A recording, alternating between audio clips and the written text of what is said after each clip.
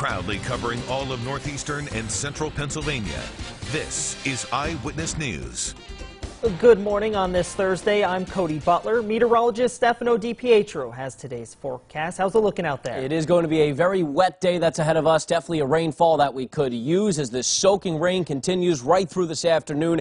You can actually see a few heavier pockets that will end up mixing in, so we have the umbrella handy all day today. Overnight tonight, as colder air starts to come back in, remember, we're talking about that changeover to some wet snow, mostly elevation dependent. So in the northern tier and those higher elevations into the morning commute tomorrow, we will get to see some accumulating snowfall. Now, this is mainly going to be in those elevations and mostly on grassy areas. So here's what we can expect. Periods of rain today, and some of those come down a little heavy. Then it's colder tonight and tomorrow morning. That's when we start to see some of that wet snow, mostly to the north and elevation dependent. Totals will be around a coating to about an inch or an isolated 2 inches, Cody.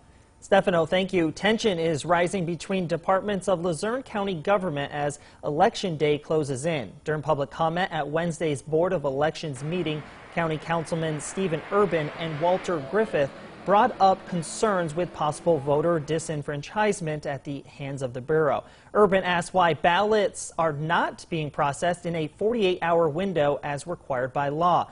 While both councilmen blame the Bureau on outstanding ballots, Councilwoman Sheila Sedman blames a postal service slowdown. Another issue brought up in the meeting was why campaign finance reports are not listed on the county's website. There is an election inquiry meeting today. Today, President Trump's daughter Ivanka will be campaigning on his behalf in Wayne County. Ivanka will travel to Waymart to headline a Make America Great Again event. A campaign release says she plans to highlight how President Trump's policies have positively impacted Pennsylvanians. For more news and weather, head to PAHomepage.com.